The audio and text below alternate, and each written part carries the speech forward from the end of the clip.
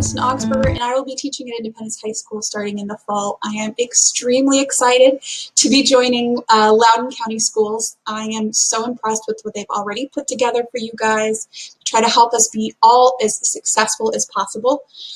In Independence High School, hello, this place is awesome, and you guys have got some of the coolest teachers and administrators, and we're all here to try to make this go as smoothly as possible.